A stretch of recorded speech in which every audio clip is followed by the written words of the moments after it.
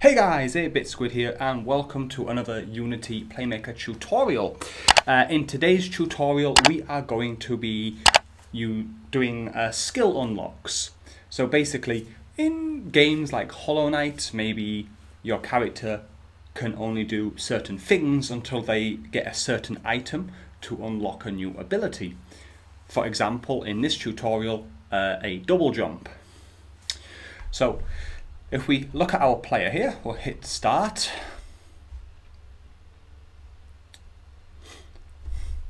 So when the basic time is the character can move and we can jump. I press spacebar, he can jump, and he won't jump again until he is grounded. So that's when our player's collider touches the ground and registers that he is now grounded. So as you can see, he can't do more than one jump. But if we pick up this cube here, you'll see now 1, 2, 1, 2. So upon getting this, he unlocks the ability to do a double jump. So let's see how to set this up. Okay, so first thing we want to do is actually get it working. So for example, in this one we want a double jump. This will work for anything, but I'm just going to get this jump set up first. So for the basic jump you're going to want 3 states, and then we're going to want some more after, but first let's just get the basic jump set up. So for this one we want to get a get key down, and we're going to choose, for example, for me, I'm going to use space because I'm using keyboard, my finger's on there. I'm going to use finished, and we'll make sure finished, we'll go to here. Okay, and then on space, when it's press space, we want to go to state 2, which is where we're going to set velocity 2D. Make this a bit bigger here. Okay, and we're going to use the owner, and we're going to do on the Y with an up force of 8. And then when it's finished,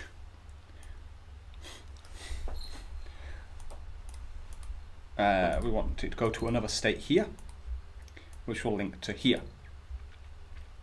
Okay, so here we'll call this one press jump key. Here we'll do single jump. State 3, what we're going to do here is I've finished. This is grounded.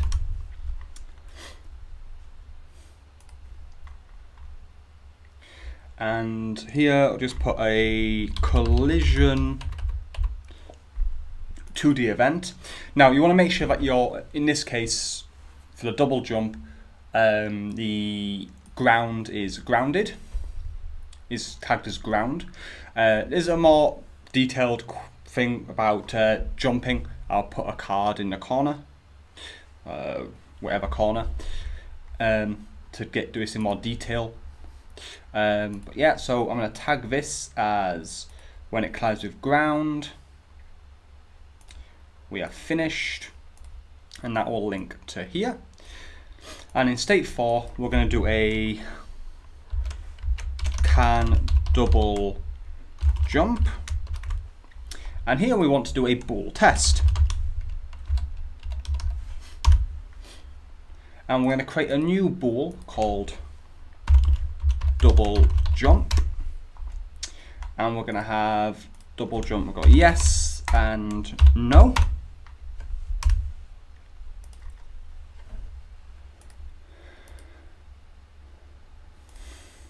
If it's no, we're going to go to grounded. If yes, what we can do then is actually copy these 2 states to save us having to make them again.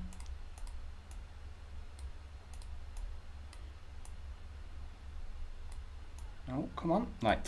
So that will go to here, and then that will go to there. And then we want to set it up here to be yes if true and no if false. and that should be here. No wants to link down to grounded. So now that is set up. If we hit play,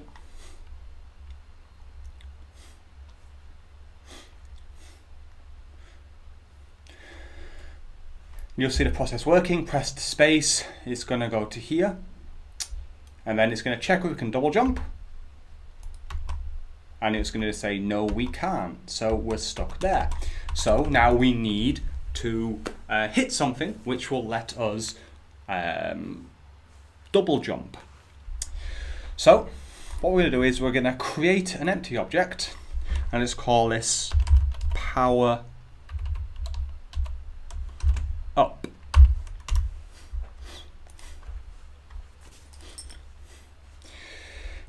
Okay, actually not an empty object, we want it to be something, so I'm just going to put a sprite and I make it a square. Okay, and I'll pop that there, I'll give it a colour, a minty green colour. Okay, and this is power up. I'm just going to want two states. Put finished. Here we're going to say on player touch, and then unlock and destroy. So what we want to do here is we're going to do a collision enter. If I can spell collision correct. So we're going to need both rigid body 2D and a box collider 2D. We'll freeze the rotation on the Z axis, and then we want to leave this as it is. And then in here, collide tag with the player, we go to finished, unlock and destroy. So we're going to do a set bool value,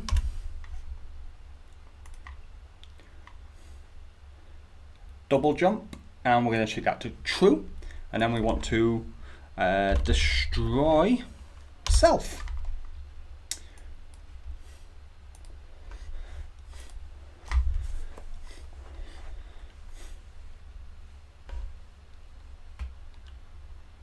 So you'll see single jump, we're going to go touch that, destroy self 1 and 2, we can now do a double jump. So we've now unlocked that ability. And like I said, this will work with anything. So let's have a look at my player, game object. What is this game object? That's my actual transform, okay. So for example, maybe you want to be able to shoot. Yeah, so maybe your pickup is a gun, but what you do is, when you press the button, so instead we can do like this. So if we delete the state can double jump here, I'm going to add state wait, and I'm just going to put a wait action, and I'm going to set that to say 0.5 seconds, half a second, finish, give it to that, real time. So we'll link that to there and that to there. But here I'm going to put my check if I can jump. And then in here we'll do bool test. Again, we'll just put double jump. If true, yes. Add that, false, no. Okay, we'll add no. So if no, we're going to link back to here. If yes, we go to here. And now, can jump. Now my character is unable to jump until we pick up the pickup on the screen. So we hit play here. And you'll see in action when I press space. When it loads, because Unity loves loading now apparently. Enter play mode, come on.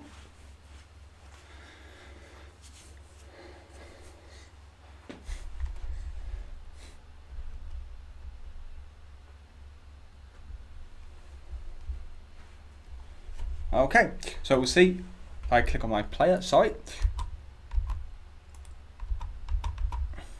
Okay, when I press space, you see, no, I can't jump, I can move, but as soon as I get this, 1, 2, I can now jump. So you can use this method where you do the bool test first to actually lock a skill, maybe like a charge jump. If you want to learn how to do charge jumps, there's a card in the top. Maybe you want to be able to attack when you pick up a weapon. So you put the bool test first and make sure that the item you pick up will activate that. And yeah, that is it for this video. If you have any questions, please drop a comment and I will answer your questions. Or if you're stuck, you can ask for help below, or you can join my Discord server, link in the description and also in the pinned comment. If you have any requests, again, drop a comment or leave a comment, message in my Discord server. And yeah, thank you very much for watching. If you like this video, please hit that like button and that subscribe button. It'd be very much appreciated. And until next time, 8-Bit Squid out.